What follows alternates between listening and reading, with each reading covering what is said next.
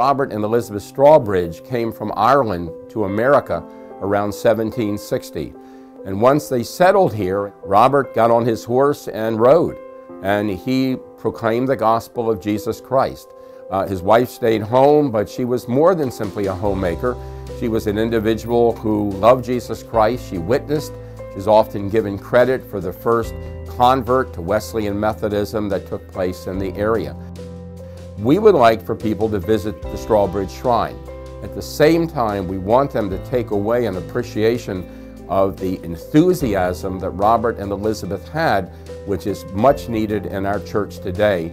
Not only can you tour the buildings and get a feel for what it was like in the 1760s and the 1770s, but you have the opportunity to feel the presence of Robert and Elizabeth Strawbridge in these grounds. We offer, first and foremost, the Strawbridge House, the house where Robert and Strawbridge lived and where they held the first class meetings, the precursor to the Methodist churches that dot the area. We also have a replica of the log meeting house, which was constructed in the 1980s. We have a facility of physical buildings which represent the era in which the Strawbridges lived.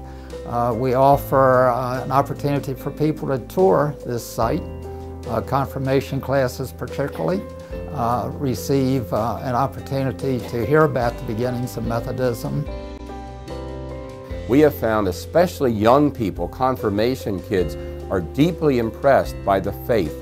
Some of them thought all they were doing was coming to some kind of an old settlement to take a walk through some old buildings, only to find that what we have here is a very contemporary, very living, very active, and vital ministry to share to people about how to live the faith today. I've done many tours, and I've had many people comment about the effect that this type of place has had on them, because they too would feel the spirit of Robert and Elizabeth Strawbridge, which was very important to them, and have come back, some of them, and said, you know, I really had my mind changed after I was there and I took the tour of the buildings. And I think a lot of it is because they actually can walk through the buildings, walk the grounds, and just feel the spirit.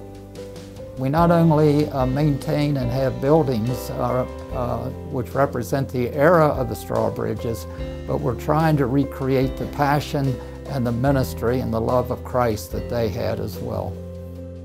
We honestly believe that when people walk in this location, they not only have a sense of history, but they have a sense of what the future of the church might be. From the enthusiasm of Robert and Elizabeth Strawbridge to their preaching the gospel of Jesus Christ, to the opportunity to develop a lay ministry in the community and even beyond.